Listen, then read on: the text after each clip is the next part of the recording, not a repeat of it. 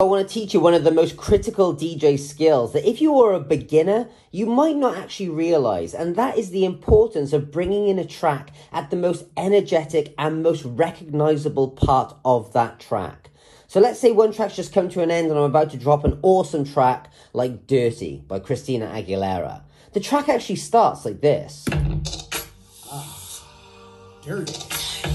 And it's kind of awkward and slow and weird, and no one would really know what track that was. However, 20 seconds into the track, you get this. You ain't here to party.